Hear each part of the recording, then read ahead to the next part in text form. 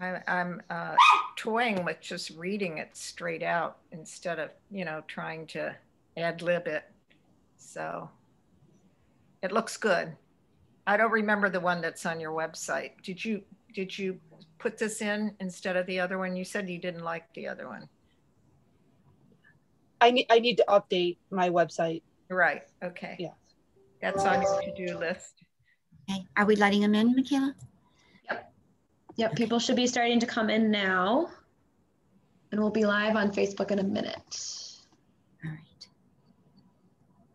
If you see me bobbing and weaving, I'm trying to get my dog to calm down. He's already had his quota of green beans.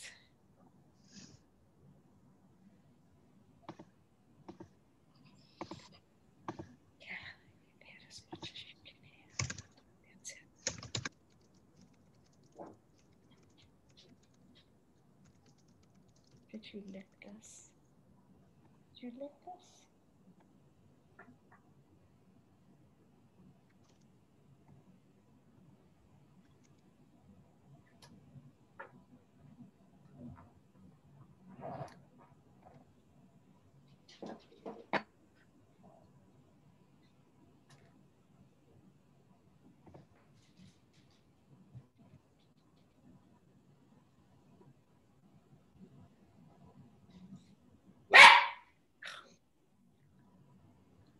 Okay, Mary, you can start.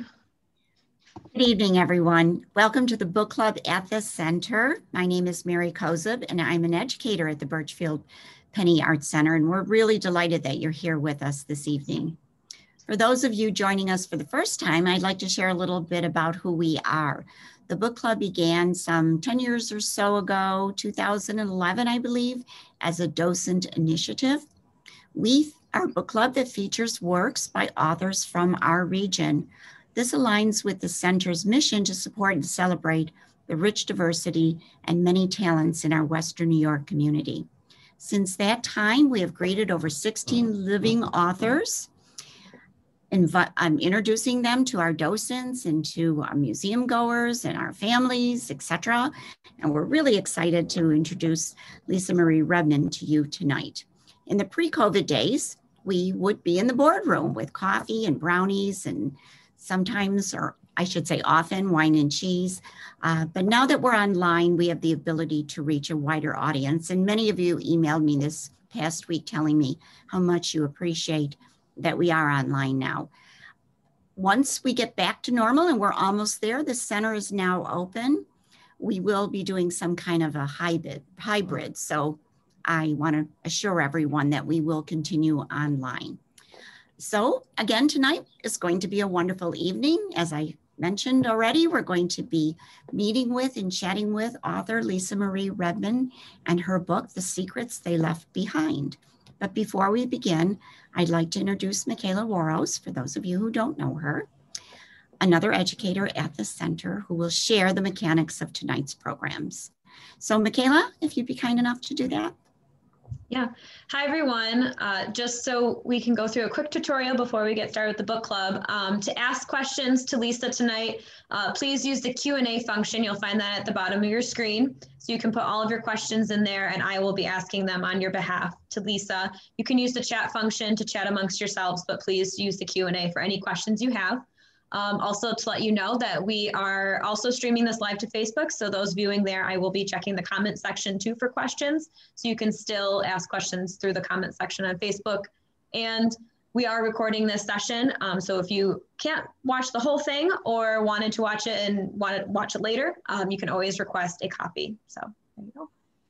Thank you, Michaela. I'd now like you to meet Jasira Gard, a faithful Birchfield Penny Arts Center docent who has given many, many tours and has done a number of book clubs.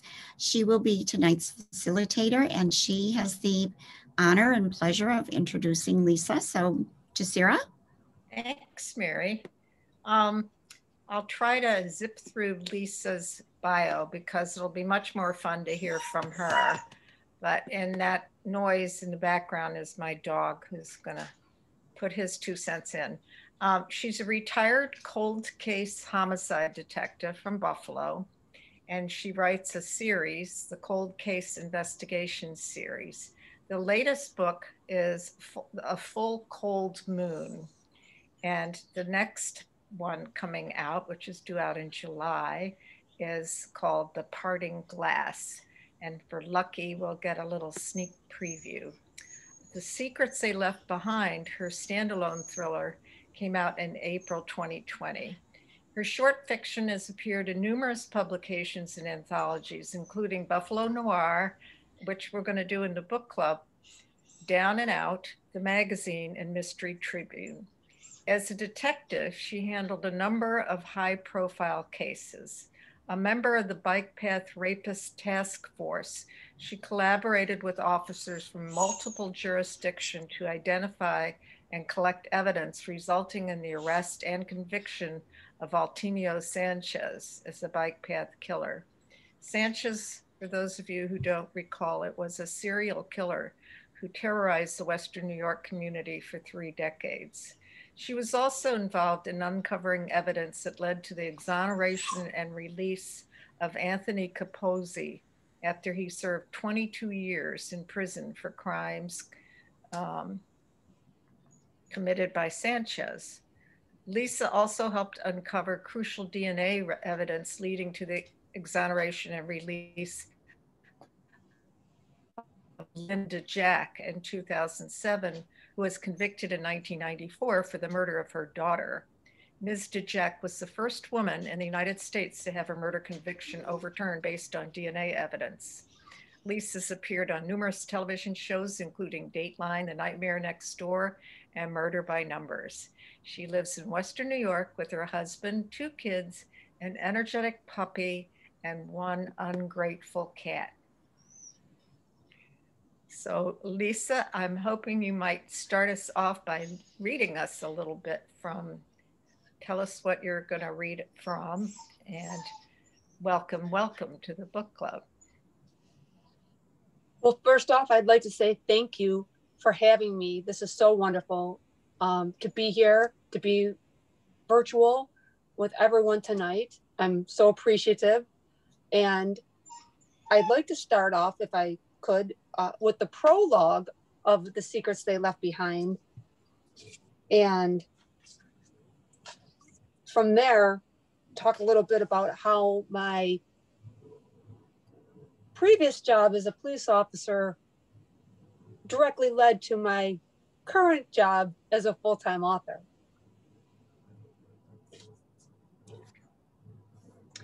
Prologue. Wednesday, December 28th, Christmas break. Skylar slammed the front door behind them as they rushed in against the biting winter wind. The 3 girls kicked their boots off in unison, scattering snow around the hallway. It immediately began to melt and sink into the carpet, leaving dark splotches in the plush pile. The house was dark but warm and silent as the girls stripped off their winter coats and hats. Their escape complete, they stood in the hallway, soaking the remaining melting snow into their socks, holding their outerwear, looking at each other. Olivia was the first one to speak. This is bad. The hallway led directly into the formal living room, with its couch no one ever sat on and its chairs that had to be dusted.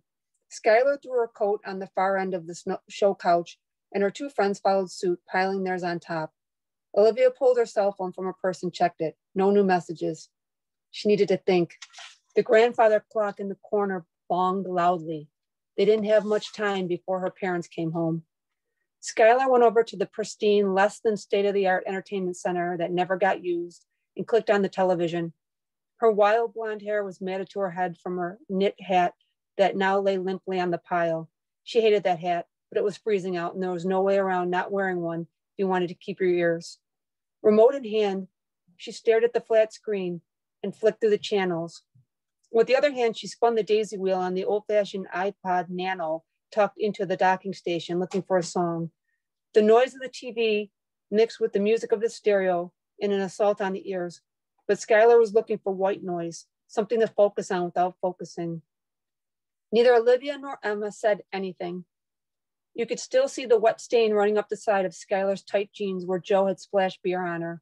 She was seething, and if she'd had the proper target right then, she'd have smashed something. Emma sat down in an overstuffed floral armchair, cradling her head in her hands, and asked, "Now what?" "Look, I'll take care of it, okay?" Skylar snapped. She was frantically texting something, eyes locked on her cell screen. Emma fell silent, staring at Skylar's stocking feet, falling into a position of defeat. Olivia's cell only had one bar left. "I'm calling Kayla. She's not answering any of my texts. She doesn't even know what's going on." She dumped the cell into her purse and jumped up, going into the kitchen to use the house phone.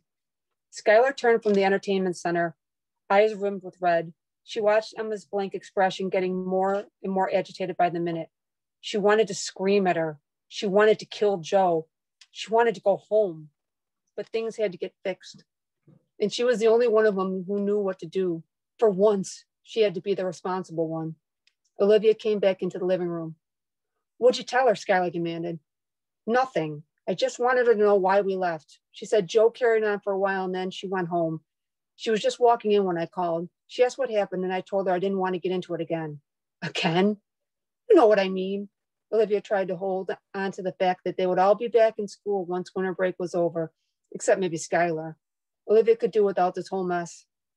She thought she'd missed this town when she went away for freshman year. Now she wished she'd never come back. Nothing ever changed. And now she knew there was this whole big world out there, and she could walk away from Kelly's Falls and never come back. But that had been her plan all along, right?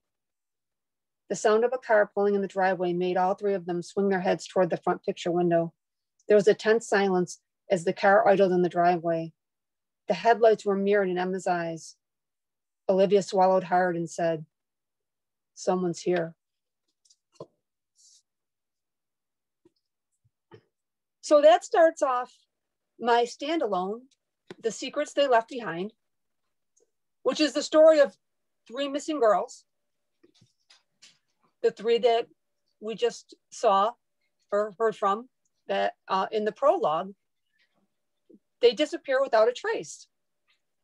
And my main character in this book, a young police officer named Shea, is brought in by the FBI to go undercover to try to figure out what happened to them. And this book is a work of fiction. It is not based on any real crime, but I did use my own background on the Buffalo Police Department. This takes place in a fictional town called Kelly's Falls. I did use my own background on the Buffalo Police Department with some undercover work that I did to help with my character's motivations.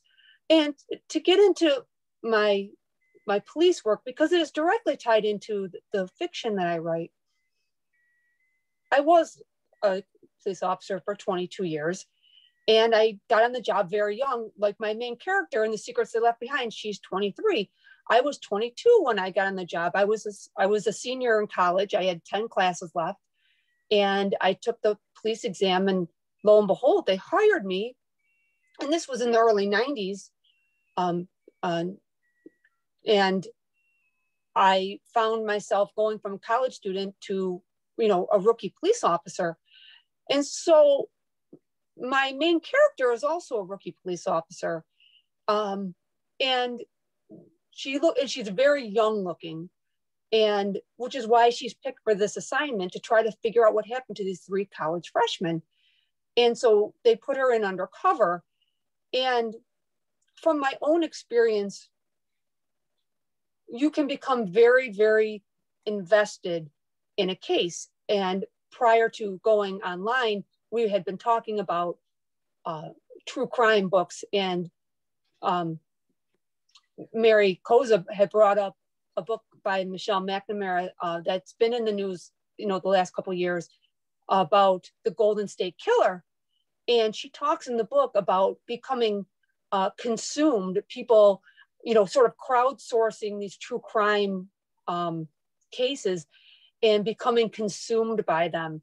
And my main character in The Secrets They Left Behind becomes consumed trying to, find out what happens to these girls. And as a rookie cop, I spent 5.5 years on patrol, and then I got made detective, and they put me in the sex offense squad, which has now been renamed the Special Victims Unit by the Buffalo Police Department. And on my very first day in the special victims unit, my lieutenant, who is still the lieutenant there, came up to me with a binder. And he said to me, you know, these are some cases that our detectives have been working on, you know, if you would be interested, you know, would you like to take these cases over? And I opened the binder and it was the bike path rapist cases. And I said yes. And I spent the next 8 years chasing the bike path rapist. And in those 8 years, you know, the word consumed that Michelle McNamara used, you do become consumed because everyone in Western New York was touched by the bike path rapist in some way. And when I opened that binder, I saw that one of the victims was someone I had gone to high school with.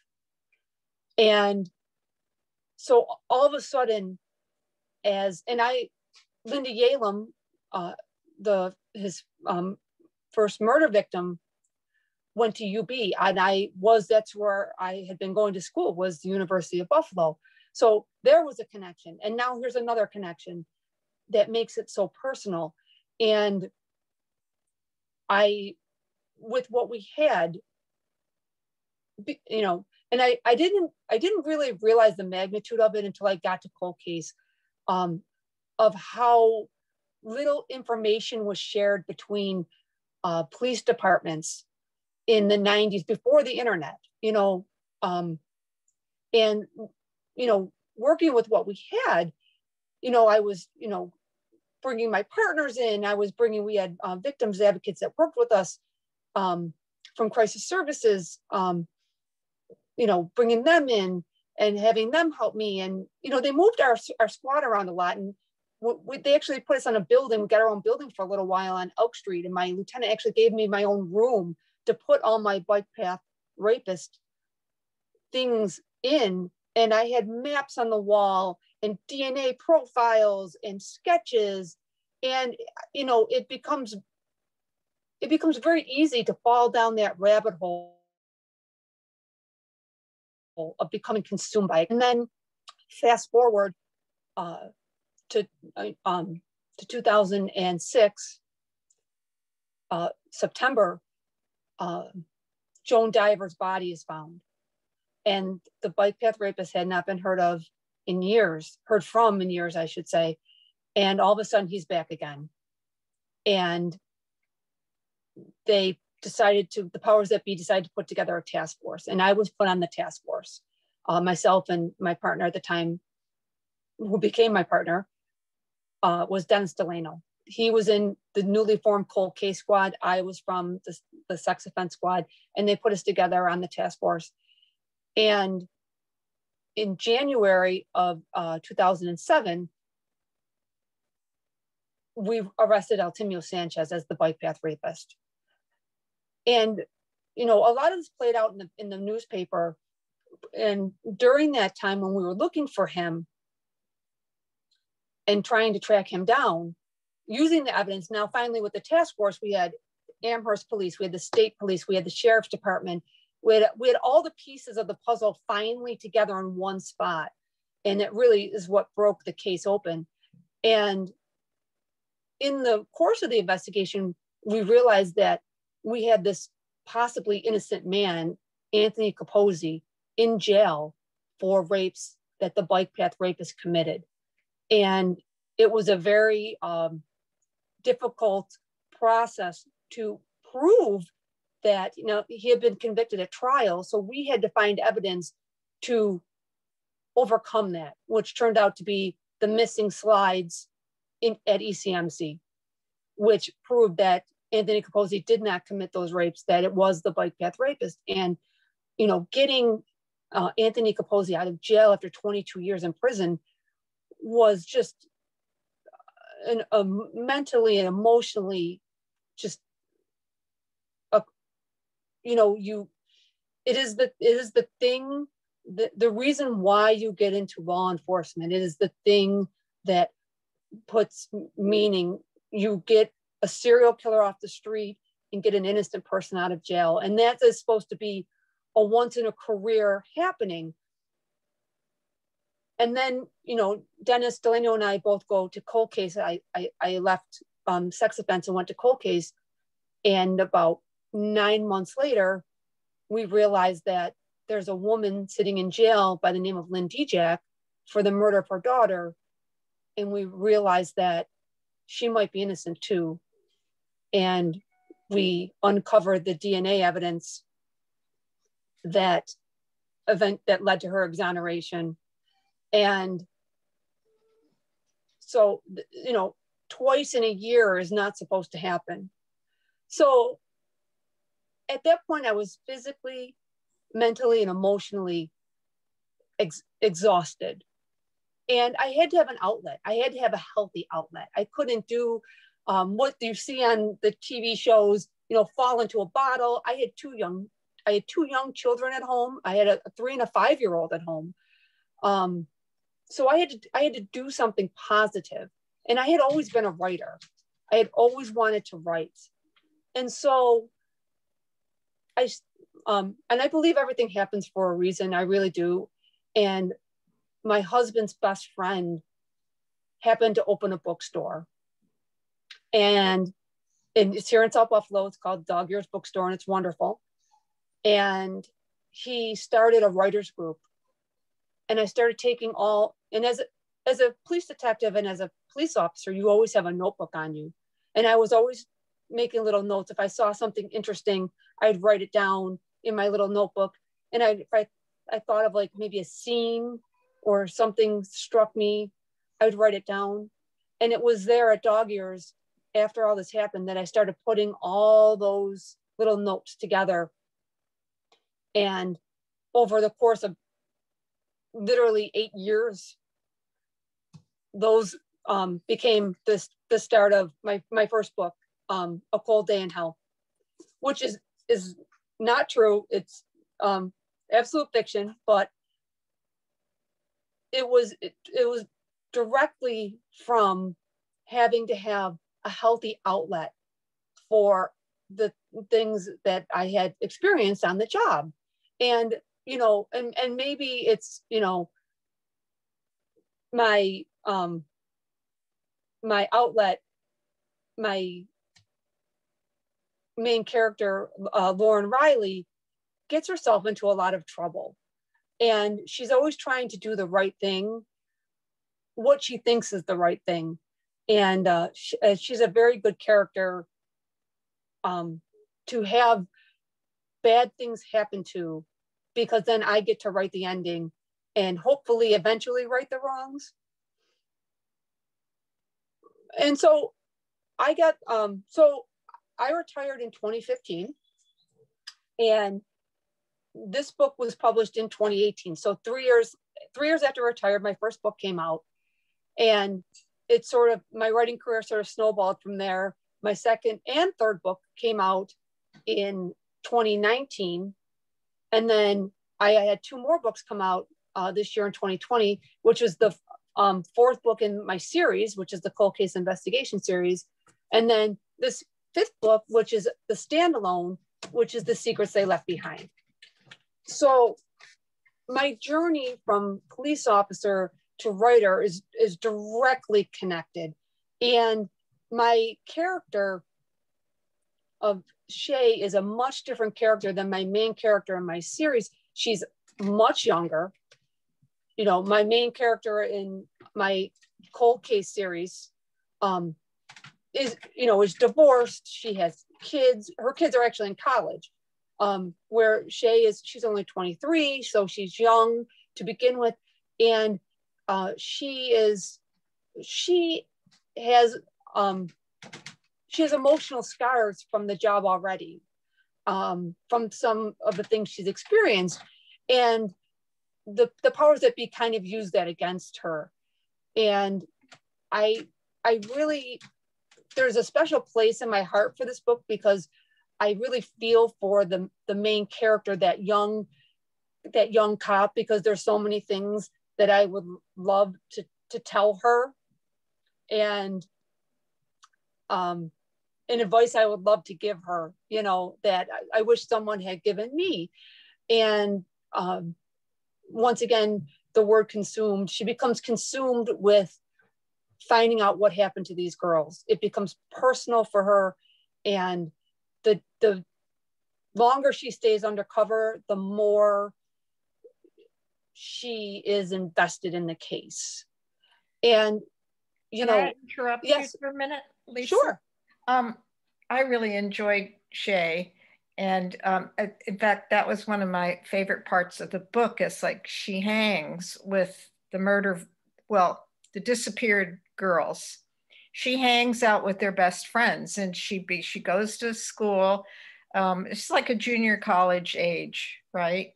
Yeah, so it's a community college. Yeah, she passes for an 18 or 19-year-old, and she gets really close to these girls. And you just did that so well. I'm wondering, were you able to recall your own years at that age? I mean, it was just the picture you painted of their life and the way they communicated with each other, and the hanging out, and the, you know, a little bit of drinking and pizza and the guys, and the whole picture, just the way they talked to each other was terrific. So did you draw on your own teen years, or did your daughters, your kids? I drew heavily on my older daughter. She graduated from high school in 2020, so she was 16, 17 right when I was writing the book. And I definitely I would listen to her, how she spoke to her friends and how they would speak to her and the things that they did. And I definitely drew a lot on her. Well, you did a great job of that. Oh, thank you. Also, like I've read all your books, and Lauren Riley is the protagonist in what, 4 of them, or yes, yeah, and then the Shea is all by herself. But I noticed that they almost get killed each one. Like they all go through these, you know, getting beat up, shot in various things, or at least I put down 3 out of 4 times. So what is that about? I mean, were you personally ever injured or experienced partners being hurt like that? Well, you know, obviously the nature of police work is dangerous, but I'm writing fiction. And to create the story, you have to have obstacles. And when you're writing crime fiction, they have to be big obstacles and high stakes. If I did a lot of real police work, especially cold cases, is a lot of waiting. It's a lot of waiting around. It's waiting for DNA reports to come in. It's waiting for phone calls. It's waiting for, the district attorney to call you back. It's waiting to talk to your lieutenant. It's waiting to talk to a witness. It's a lot of waiting. And that would make a very, very, very boring book. Sure. So, you have to take some license with the action, because, as a reader, the reader wants action, and the reader also wants to see that, the main character can overcome these obstacles in their way. Once again, it'd be a very boring book if, sort of nothing happened to them. So unfortunately for my characters, I throw everything but the kitchen sink at them, and then they have to try to figure it out, and it's how they figure it out. Is it always right? Is it always the right thing? Do they do the wrong thing sometimes to get the right results? Yeah, sometimes, I tried to make, they're 2 very, very different characters, but I tried to give them multifaceted personalities so that they weren't just these sort of cut out cardboard. Like my main character in my cold case series, Lauren Riley, like I said, she's older. She starts off in my first book, and I've heard from people say, why did you have to make her tall and blonde and leggy and beautiful? But in my books, time actually passes, it's not static. The series is not static. So time passes and my character gets older. And as these things happen to her, and you know, as you get older, obviously gravity is terrible to women. You know, she starts to lose her looks, and just as the natural progression of things. So she starts out one way, but by the time she's in the fourth book, you know, she's barely recognizable from the character she started out in the first book, just because time and situations have happened to her, like they happen to us all, you know. And that's a realistic depiction of, you know, of life. You know, it wears you down. And you know, Shea in The Secrets They Left Behind is still young and resilient, where Lauren's a little bit more set in her ways and is having a hard time with both of her daughters being gone. She had spent so much time, her daughters are both in college, and she had spent so much time being a single mom. You know, they say, what is it? Idle hands are the devil's playground. And that's what sort of gets her in trouble, is she does private investigations on the side, and she knows she shouldn't take this particular case, and she does it anyways. And it gets her in trouble, and the action rolls from there. But once again, how she starts out in book 1 is not how she ends up in books, you know, 4 and 5. She is, you know, she changes and grows. She does not stay static.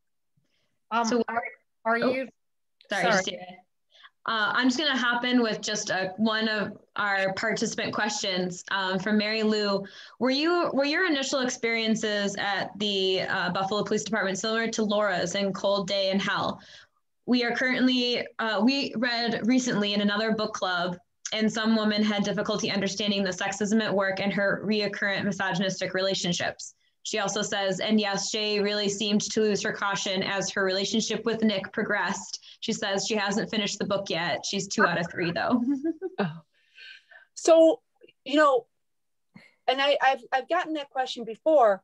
So yeah, you know, Lauren, I think in any male dominated profession, you're going to run into some sexism. And I did highlight a little bit of that. And she was in a relationship with her ex-fiance was abusive, physically abusive, and she put up with that. And people ask me about that all the time. And I say, no, that wasn't my experience, but did I know female cops that happened to? Absolutely. And, so what you try to, like, once again, what you try to do when you're creating a character is make them multifaceted, so while there is an abusive ex-boyfriend, there's also her relationship with her partner, who they have this great platonic relationship. So there's a balance to that, just like in real life, you can have a boss who's a total jerk to you and you can't stand him, but then you have a coworker who is the person patting you on the shoulder and saying, don't worry, I have your back. And that's what I was trying to show with Lauren. And once again, as the series goes on, you see that she puts up with that less and less and less, because she's growing as a person, in her personal life and her professional life as the series goes on. So you do see that if you've read the first book and you were bothered by that, if I can keep you interested and you keep on reading, you'll see that she grows as a person and doesn't put up with that anymore. She doesn't. I think up until a certain point, she felt like she had to put up with it. And then I think as women, we reach a certain age and we're like, you know what?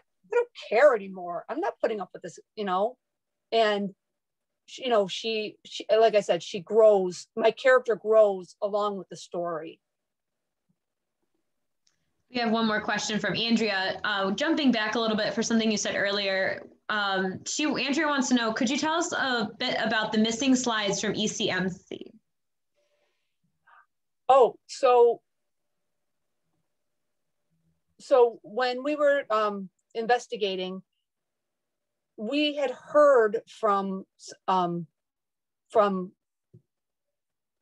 a nurse that there were supposed to be slides at ECMC from old rape kits.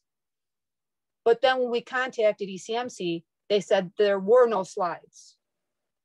But then we were getting conflicting information that these slides existed, then they didn't. And then lo and behold, ECMC found the slides. And in these slides of old rape kits, they were in a cabinet, were the slides taken from the rape victims going all the way back into the 80s. And so we were able to prove using those slides that had been stored. And nobody to this day, I don't think we've ever gotten a good answer about why they were stored, who kept them, and why they still kept them. Because there is a statute of limitations. The statute of limitations on rape at the time was 10 years. So they were no good as, as evidence per se to convict someone. So why they kept them, no one's ever really explained that in a good way for us. So once again, was that a little bit of divine intervention? Maybe, because those slides were what got Anthony Capozzi out of jail.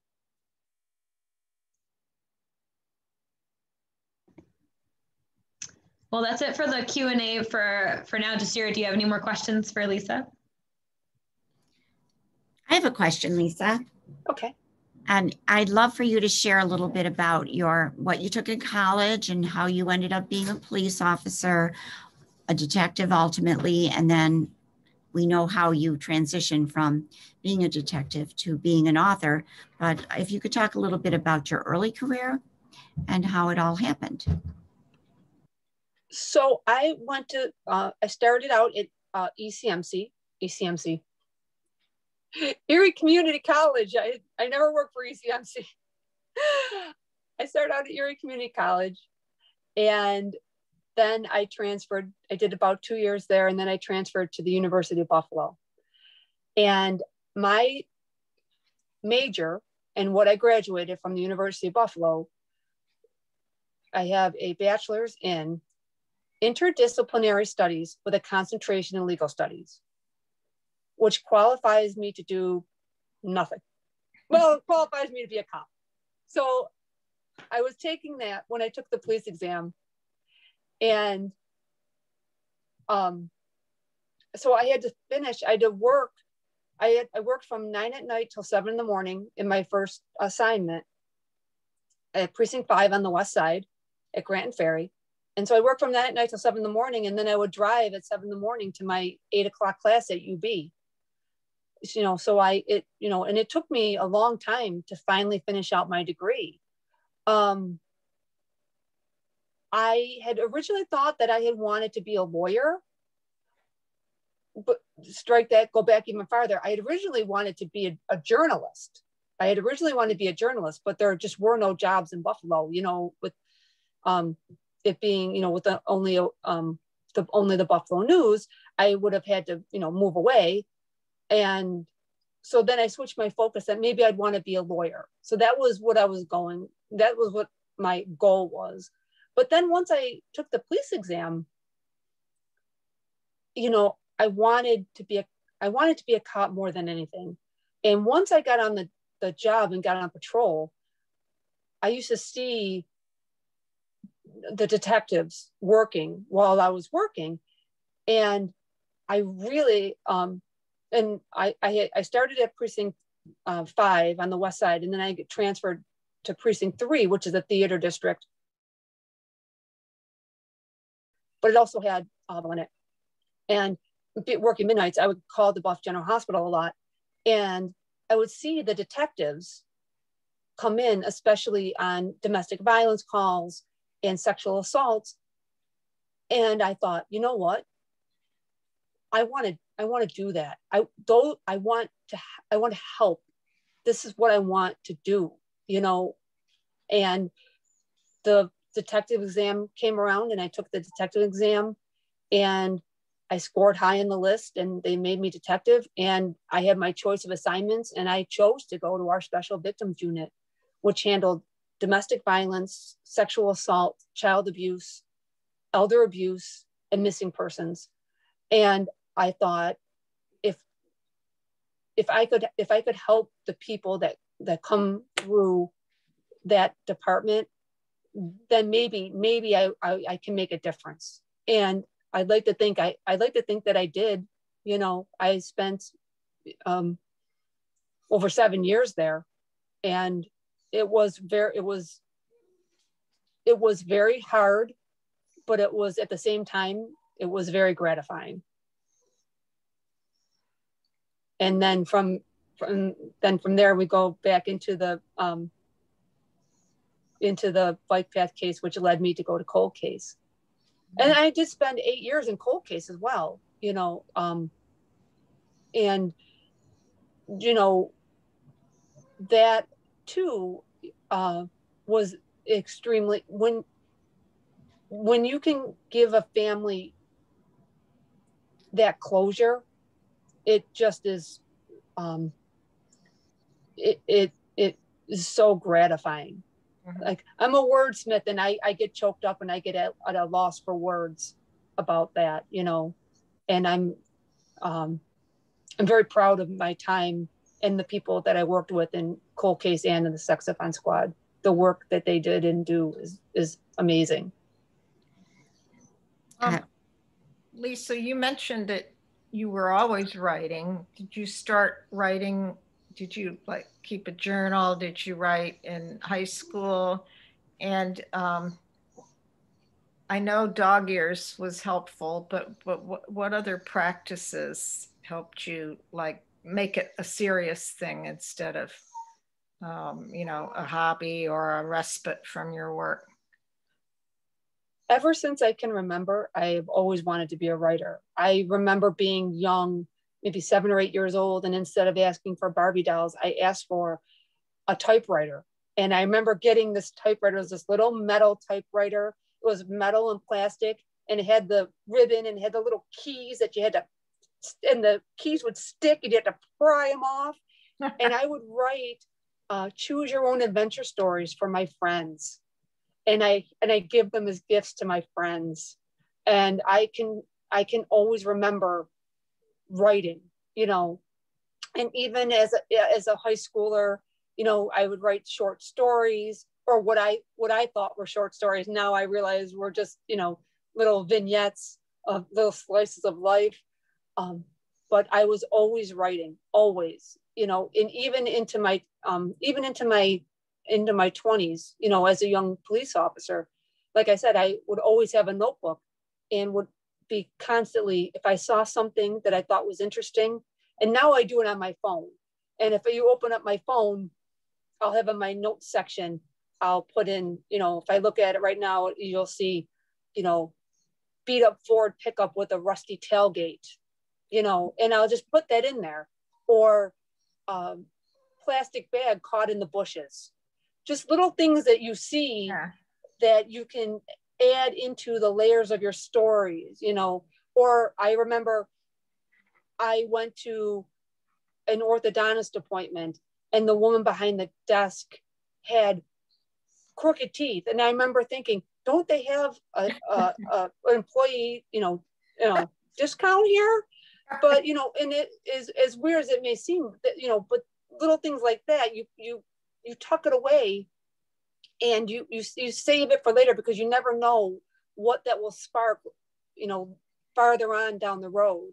That might explain this wonderful phrase that I wrote down reading the latest book, which is, I guess it was a cat was purring like a revving semi. Oh, that's my cat. Yeah, that's my cat. That's my ungrateful cat. My ungrateful cat that sits by my head and purrs so loud you could probably hear it in the next room. Mm-hmm. So yeah, I'm always looking for those similes and those metaphors all around us, because they are all around us, Right. you know. And what about plotting? That's amazing. Like Shea has a backstory that could be a whole book, and you tease us with it. Like we never, I don't want to give any of it away, but she has a dramatic backstory, let's put it, but you don't learn much of it until a certain point. So that's one of the things that I had to learn, to go from like police writing, because police writing is very dry and just the facts, ma'am. Subject did X and then did Y and then Z, where you have to be much more descriptive when you're writing fiction. And like with Shea, being young, everything is new to her. So you have to remember how to look at things with those young eyes, as opposed to when Lauren looks at things, she's looking at through the lens of someone who's, pushing, she's middle-aged, as opposed to someone in their 20s where everything is still so new. So, you have to kind of view through those different lenses. And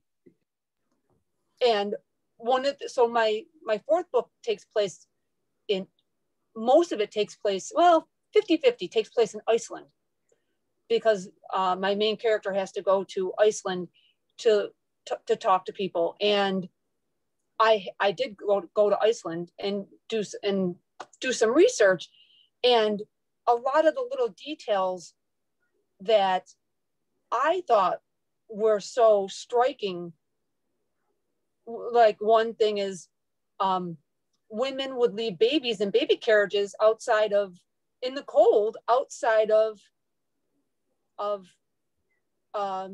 coffee shops, and just leave them. And I remember being shocked by that, but that was normal to them. The babies were all bundled up and they were in their carriages, and that made it into my book because my main character was shocked by that. So you always have to try to think of how your character would react to seeing something for the first time, and what lens they would view it through, as a middle-aged woman or as a woman in her young 20s. Maybe someone that didn't have kids wouldn't be aghast at that and just be like, but a mom is a mom. You're like, oh my God, where's the mom with these babies? So you always have to kind of view it through the lens of your character when you're looking for those little details to throw into your book. I just like to mention something about Shea being so young. Do you know whether it appealed to a younger audience? Have you gotten any feedback? I know that some of my readers that had read the Lauren Riley series were not as taken by Shea, because they wanted more Lauren Riley. And as a writer, you have to kind of stretch your wings and pull. I could just keep writing Lauren Riley, but I think eventually that for me as a writer you get to know your characters. I know everyone in Lauren's world, but it's sort of like being stuck with them 24/7. And and they're like family, but you love your family, but sometimes you got to get away from your family. So that's where Shea comes in. So now, I branched out into this new world, brand new, I made up the town, which I love that because you get free reign. If you make up a town, you can do whatever you want. And I also write short stories. I obviously have a short story in Buffalo Noir, but I also write science fiction and horror, but I write it under a different name. And I do that to kind of clear out the cobwebs of mystery. Like, you can become up to here with your writing. So you have to branch off and write, maybe science fiction, because it's something totally different. And it takes you out of the worlds that you've built into a different world for a little while. And then you can come back and dive right back in. And like Mary said, with The Secrets They Left Behind, I had to layer Shea's present and her past. And I had to do that very carefully to reveal certain things at certain times, and so that did take some plotting and planning, and that's a lot of work. The fifth book in my series I'm working on right now is a locked door mystery, and that, which means it's going to take place in a spa, sort of in a town sort of south of Ellicottville, where everyone gets snowed in. And it's more in the vein of Agatha Christie, where I want to try to invite the reader to solve the crime along with my main character, but implant clues and red herrings. So it's very much like, once again, like Agatha Christie in that sense. And hopefully I'll get it right. And it's very difficult to do it's taking a lot of plotting and planning. But once again, The Secrets They Left Behind, that too. Well, I wasn't able to guess the ending, as I shared with you. Well, then my work is done. So we have one other question from our participant, Cheryl. She says, thank you for making such a difference in people's lives through your career as a police officer and an author. In this book, you portrayed an officer undercover and the complexities and conflicts that develop while bonding with individuals for the purpose of investigation. At the end of the book, Shea seems to experience guilt and loss from forming relationships to obtain information and losing those relationships afterward.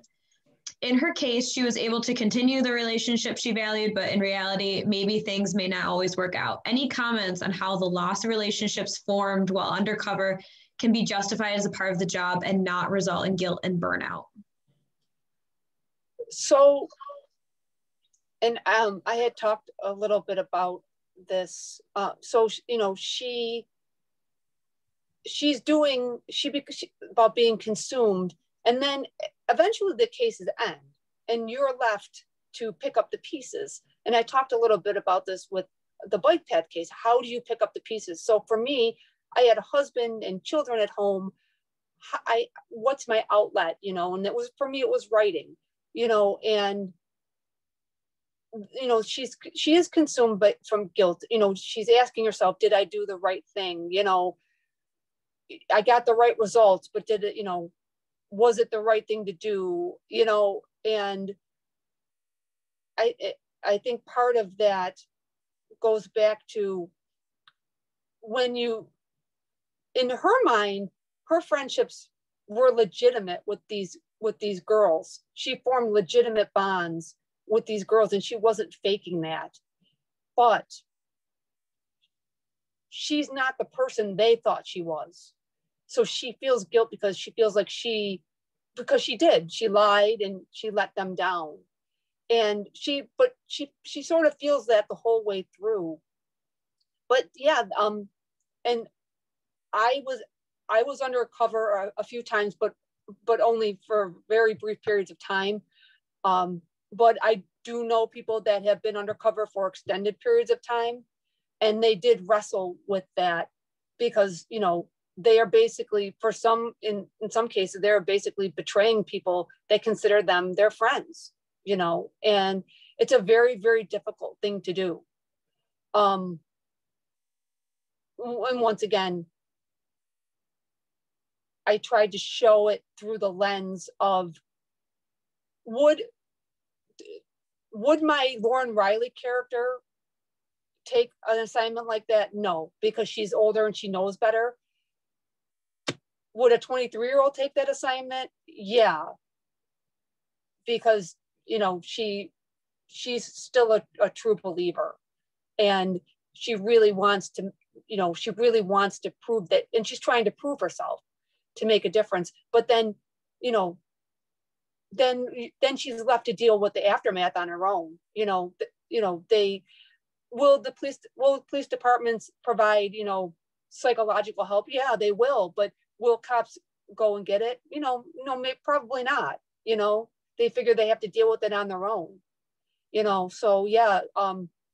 So what you see in Shea's case is she goes through all this, and then she's got to deal with the fallout. And hopefully she, once you do a case like that, you're able to pick up the pieces. Will we meet Shea again? I don't know. I'm really on the fence about that. I don't know. I cannot give a yes or no on that one. I do, if we do see her again, she will be older. A significant amount of time will have passed on her career if I bring her back again. It won't be, all my cold case books happen within months of each other. Where her, I'd give her a little bit of a break, give her a couple of years and leave her alone before I threw some more stuff at her. One of my favorite fun things about reading your books is the Buffalo, the sites, the different things that happen that are Buffalo. And I notice, well, like, Allentown and just, there's lots of them. But I noticed you twist them just a little bit, just enough that they're not, you can't go there and find that corner. But to the people who are local, it's just very fun. And yet it's fiction, so you put your own stamp on it.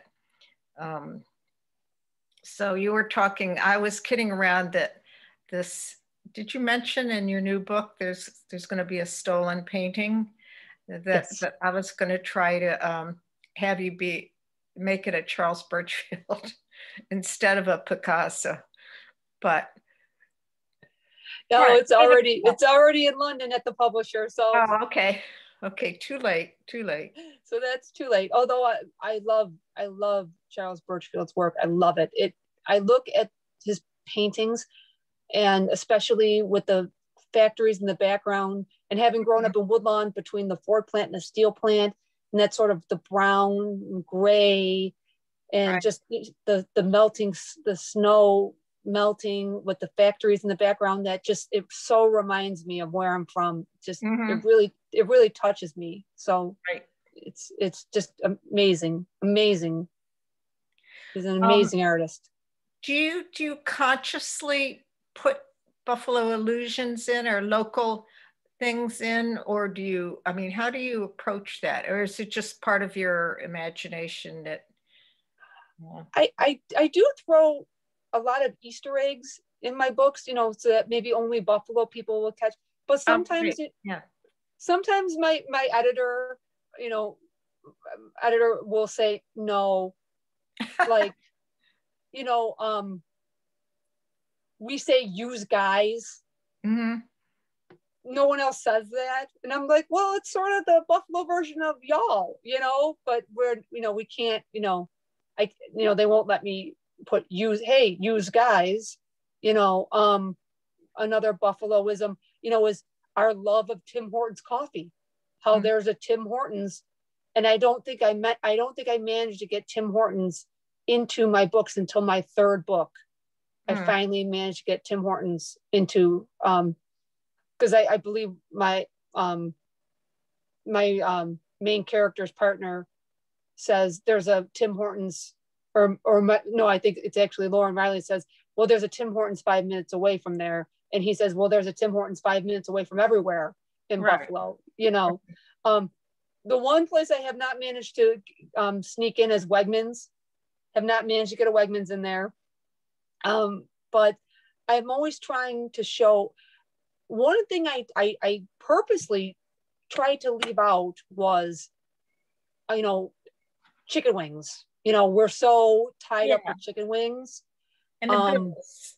And the bills, I tried to stay away from the sports and the chicken wings, right, because then it becomes a cliche. What do we want people that aren't from Buffalo to know about us? That's why my first book takes place in the cold case series takes place in Buffalo.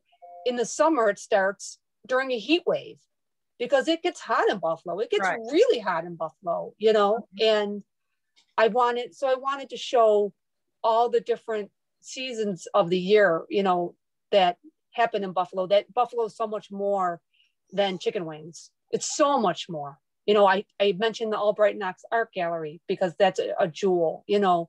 I mentioned the Buffalo Zoo. I mentioned, you know, all these great, you know, Canal Side, which I actually had to add into my first book because it wasn't, when I started writing it, like I said, my first book, it took me 8 years to write because I was still working. I was still on the job. When I started writing it, Canal Side didn't exist.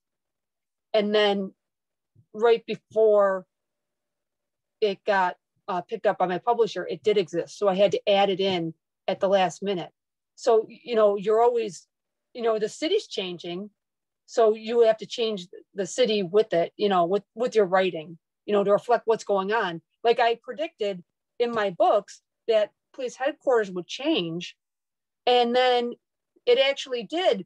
But that was a rumor literally from the day I got on the job back in, you know, 1993.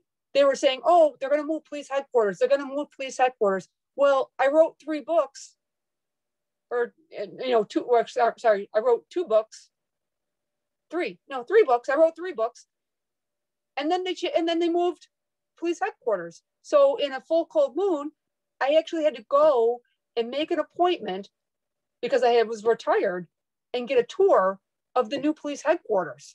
Someone actually had to take me around on a tour, like a tourist, to see the new police headquarters because I was a civilian, you know, but they finally moved police headquarters after 20 years. So my books had to reflect that, but I had no idea what police headquarters the new one looked like. So I had to go and take a tour of it. When we chatted, you told me that you're the vice president of the Buffalo chapter of Sisters in Crime. Can you tell us, those who don't know what that is, tell us a little bit about that? So Sisters in Crime is an organization that promotes women writing mysteries, but we also include men. Men are involved in our chapters as well. We call them our Misters in Crime. And it is a phenomenal organization. And we used to meet before COVID, we used to meet once a month, the first Saturday of the month in Rochester at our meeting place in Rochester. We have programs where we work on craft. We just did a program on writing. Barbara Early, who is also a Buffalo author, she writes the Bloom and Doom flower shop mysteries for Berkeley. She's wonderful. And she also writes the toy shop mysteries, which are set in East Aurora. We did a workshop on writing query letters, and query letters are what you need to land an agent. You have to write a query letter about your book. And so we did a workshop on that. And it was through it was through Sisters in Crime and it's a very, very, very new chapter. We haven't been around that long, and it's a very small chapter, but one of the things that National did was they send us guest speakers. And one of the guest speakers they sent was a woman by the name of Jess Lowry, who some of you may have read her book. It's called Unspeakable Things. It's a bestseller. And she came, that's one of her books. She's written, I believe, over 20. She came to our little chapter and she talked to us. And as we were talking, she asked me about my manuscript. And I told her about it. And she said, well, you know, you should probably send it to my publishing house, to my acquiring editor. And so I did. And lo and behold, you know, I got offered a book deal, you know, just because someone in Sisters in Crime heard my idea for my book, thought it sounded good, said, you know what, I think my editor would like that, said, send it along. And that's what we do. We help each other. We help each other along.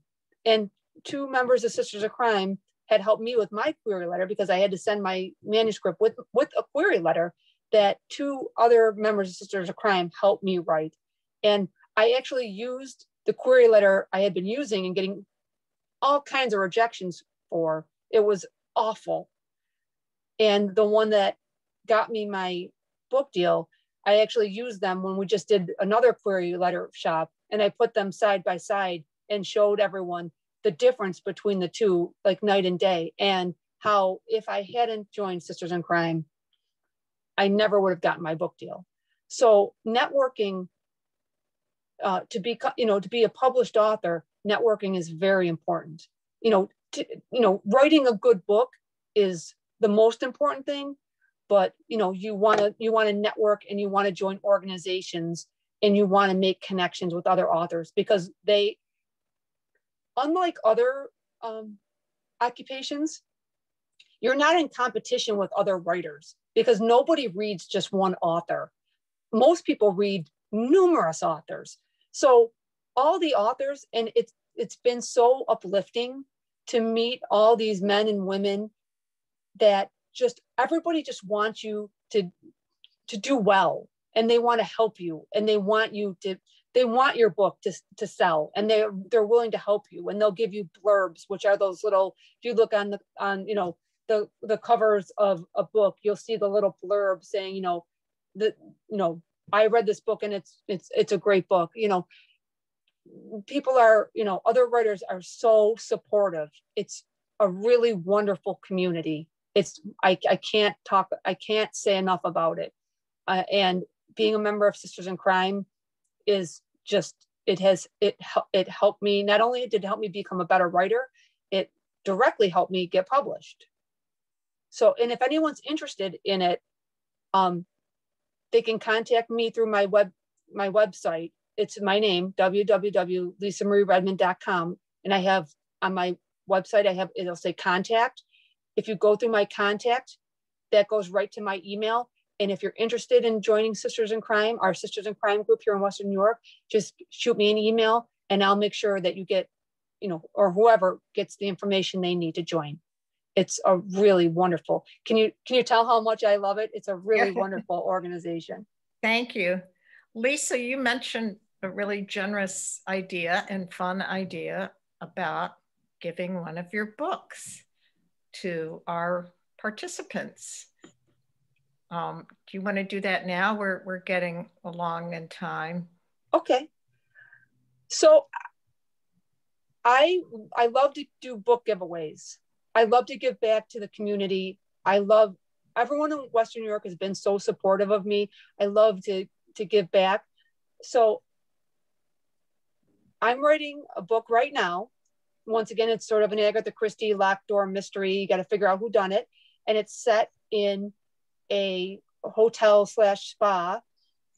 And my main character and all the suspects are snowed in. And it's very reminiscent of the November storm, Snowvember, the wall of snow coming over the lake.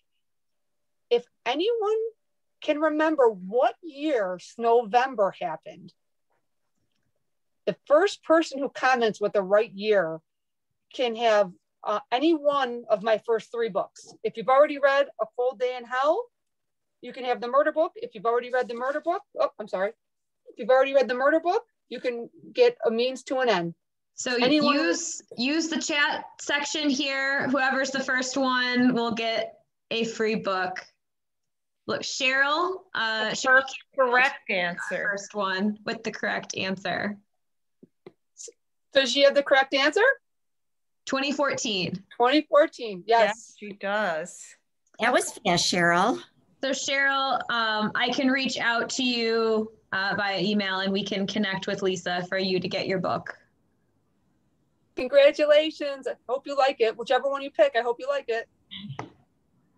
So Lissa, I don't think you have any spare time, but if you did, like, what do you like to do? Do you read? Do you watch crime dramas on TV? I sort of think you don't, right? Well, I still have a daughter here at home with me. She's in high school. Right. I read every night. Every night. I consider that my homework assignment. I'm going to quote someone, and I can't remember who said, you can't be a writer if you're not a reader. So I do read every single night. I'm very much in, when I was a police officer, I was an extrovert. Since I've retired, I have very much become an introvert. And I am a homebody. I stay at home a lot, and I putter around the house. Before COVID, I did a lot of traveling for my writing, going to a lot of conferences and going to a lot of book clubs. That would be my night out. Like if you had invited me to come to the Birchfield Penny Center and talk to your book club, that would be my day out. That was, enough for me. But I'm very much an introvert. And I think that is one of the reasons why, I can spend so much time concentrating on my writing, because I live inside my own head, Well, we're all benefiting by that. And we can stay home curled up reading the latest Lauren Riley. Were there any more burning questions, or if not, I'd like to turn it over to Mary. Yeah, there's no more Q&As, so Mary, you can go ahead. Well, I thought Lissa would read a little snippet from her. Oh, yes. From your newer book, from your newest. Oh, okay. So, so this terrific. I'll read a little snippet from The Parting Glass, which is coming out in July. And I'm going to start a little farther in, but I'm going to start where my main character, Lauren Riley, meets a woman who wants to hire her as a private detective. Mrs. Hathaway had been convinced Lauren had only married Mark for his trust fund money, and had spent their entire brief marriage in a constant state of passive-aggressive, uptight politeness toward her. "How is Mrs. Hathaway?" Lauren asked. "Still battling her arthritis, I'm afraid, but I didn't bring you here to catch up on the latest society gossip. I'm involved in a matter that's been going on for over 40 years, and I need someone I can trust," Sharon Whitley said. 40 years is a long time, Lauren commented. "You're a cold case detective," she replied, rubbing her thumb absently over the rim of her cup, erasing the red lipstick she'd just deposited there. "Doesn't get much colder than this." She took a deep breath and went on. 40 years ago, I met Howard Whitney. I was 25 and a bit naive, and he was 45 and divorced. I had just graduated with my master's degree in fine arts and was working in a very exclusive New York City art gallery. I'm originally from Long Island, the Hamptons, actually. When Lauren didn't react to that revelation one way or another, she went on. He was a friend of the gallery owner and an art collector who spent a ridiculous amount on pieces. He did have excellent taste, I gotta give him that. The attraction between us was immediate, and so was the friction, I suppose. She smiled faintly at the memory. We got married 3 months after we met. There was no prenuptial agreement. I came from money, he had money. There didn't seem to be a need. A few days before we wed, he bought a small Picasso the gallery's owner had managed to get his hands on. I absolutely loved it, and he gave it to me as a wedding gift. Lauren let out a sigh. I think I know where this is going. We were married for 20 tumultuous years, she went on, as if Lauren hadn't spoken at all. We finally decided to divorce each other. Neither one of us would give an inch about anything. He refused to move out of our house. I refused to move out of our house.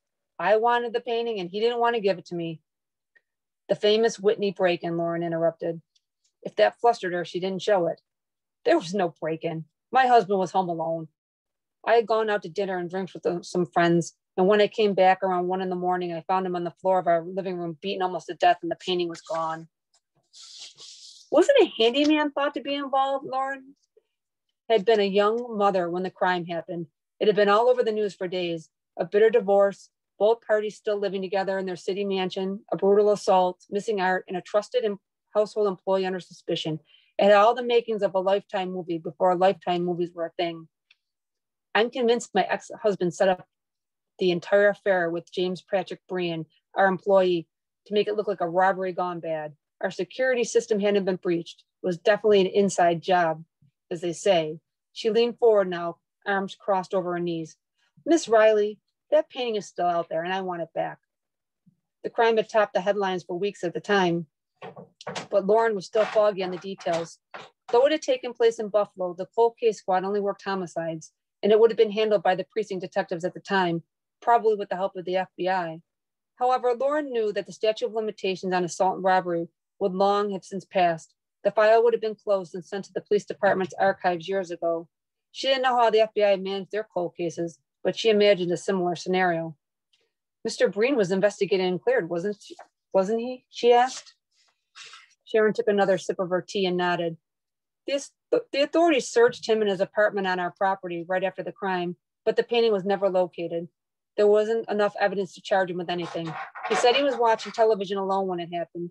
My ex-husband claimed he didn't remember anything, but getting hit from behind as he walked into our living room. James moved out immediately and then went back to his native Ireland less than a year later. Fled back to Ireland is more like it. Did he suddenly become a millionaire? Sharon Whitney shook her head and gave Lauren a knowing smile. Wouldn't that have been convenient? Sadly, no. He's been living in the same ramshackle cottage for the last 20 years. It was time for Lauren to get to the huge looming elephant in the room. Didn't your husband accuse you of hiring someone to steal the painting? He tossed that allegation out so I wouldn't get my half of the insurance money. But it's not about the money. It never was. Look around you. She gestured to the artwork hanging on the walls. As little as Lauren knew about art, she knew a beautiful painting when she saw one. Right now, she was literally surrounded by them. I loved that painting, and now I feel like there's a real chance I might get it back. Why now? Lauren asked. What's changed all of a sudden? Sharon Whitney's mouth set in a grim line. James Breen died 4 days ago. I received a phone call in the middle of the night. She put her hand over her heart. When it rang, it nearly scared me out of my wits. It was the authorities in Ireland. Said he collapsed. Illness had gotten the better of him. He was only a year older than me. That's young, Lauren agreed neutrally, not wanting to speculate on her age. What did you do when you found out? I got in touch with my lawyer immediately and had him make Mr. Breen's sister in Ireland an offer for his cottage she couldn't refuse. There was a hint of steel in her voice. The sale was pending, but the important thing was to lock down the premises so Howard couldn't get there first. You make it sound like a race to the finish, Lauren said. I'm 65. Howard is 85. If he dies now, the secret of what happened to that painting dies with him. I think there may be some clue in that cottage as to where Jimmy stashed the painting. Maybe the proof that Howard has had it this whole time somewhere else. Or maybe someone he knew has some information. Jimmy liked to drink and say he was involved with the IRA he stole the painting for. Isn't the IRA in Northern Ireland? Sharon frowned slightly, remembering a former employee. He used to brag he was involved with them somehow, mostly when he had whiskey on his breath. Maybe he ran a safe house, I don't know. I need you to go over to County Kerry and find out. Lauren poured another cup of tea and wished she had some of the Jameson she kept in her kitchen. That will come with a steep price tag. Give me a number, I'm feeling generous. Sharon's smile reappeared as she studied Lauren's face with the practiced eye of a veteran gambler. Lauren wasn't stupid. She didn't know the going price for a small Picasso, but she knew it was in the millions. Maybe this wasn't all about the money, but it was definitely partly about the money. If I agree to do this, Lauren emphasized the if. There's a lot of legwork I'll have to do before I go over. I'll need to file a Freedom of Information Act request with the FBI and the Buffalo Police Departments immediately. Done and done. Sharon reached down and pulled open a drawer on the table next to her. She retrieved 2 folders and held them up. I needed these when we took up the insurance company to court to pay up. They paid the $3 million it was insured for, and I had to split it with my ex. Now she laughed out loud, polite in practice, like the tinkling of bells. That was the last time my husband and I were on the same side of anything. Even if I find the painting, won't its ownership still be in dispute? That knowing smile played across her lips again, and she began to fan herself with the files ever so slightly. I'm not asking you to do anything illegal. At this point, this painting is still as much mine as it is his. He's 85 years old. It took over 7 years to finalize our divorce. I'm willing to hold on to the painting while he sues me. That's a pleasant thought, Lauren commented. You waiting out your ex-husband's death? She leaned forward again, arms draped over her knees. I'm sure that if he got the news tomorrow that I was hit by a bus, he wouldn't shed a single tear. What a loving marriage they must have had, Lauren mused to herself. Won't your ex have people looking for the painting as well? That's why I need you to get over there as fast as possible. Tonight, ideally, but no later than tomorrow. Once Howard finds out Jimmy dies, he'll have his people combing the Irish landscape for it as well. Taking a breath, Lauren stood up. Sharon Whitley held out the paperwork to her as she crossed the room. Lauren took the files from her and said, I'll look these over. Give me a couple hours to think on this. You have until 6 this evening. Then I'm going to have to make a call to the next person on my list. Sharon made a move to stand, but Lauren held out her free hand. Don't get up. I'll show myself out. Very good. There's an envelope attached to that first file with a check in it. Sitting back, she picked up her teacup from its saucer and took a sip. Sharon Whitley's rocking back and forth in her chair was making Lauren seasick. Thank you for your time. Lauren turned, knowing she'd been dismissed, and headed for the foyer. Just as she was about to exit the room, she paused, turning back to look at Sharon Whitney. What's the name of this painting anyways? Sharon's face practically glowed as she answered. Technically, it doesn't have a name. It was a small piece on a scrap of canvas he did for a friend during his rose period. It only measured 14 by 9 inches roughly. That was no answer. What was the subject matter? Lauren pressed. A harlequin standing next to a horse. That smirk came dancing back over Sharon Whitney's face. My ex-husband and I nicknamed it The Fool. Lissa, thank you so much for reading to us and for a wonderful evening and for all your great books. I'm so glad you were able to join us. Before we go, I want to thank Jasira and Michaela as well. We have a lot to look forward to. And when did you say the book is coming out? July. That book is coming out in July. In July. And its name is, one more time? Parting Glass. A Parting Glass for everybody. So thank you all. Before everyone goes, I just want to hope that you will note that we are meeting again in 2 weeks. This time we will be welcoming author Jessica Winter, who's an editor at the New Yorker magazine, who's going to launch her new book, wonderfully reviewed. I've read all the reviews, The Fourth Child. That date is March 18th and the time is our usual 6:30. So have a lovely next 2 weeks. Lisa, I hope you come to visit the museum and call me down. I'll be happy to give you a little bit of a tour. I'm just dying to give tours again. But I hope all of our guests out there also visit us. We're open now on Thursdays, Fridays, Saturdays, and Sundays. There's lots of new, wonderful exhibitions waiting for you to visit them. And I look forward to seeing you there, Lisa. Thank you so much for having me. This was so much fun. Thank you so much. And I would love to come. I would love to. Good. I'm looking forward to that. I'm looking forward to seeing everybody in 2 weeks. So thank you and good night, everyone. Bye, all these guys. Good night. Good night.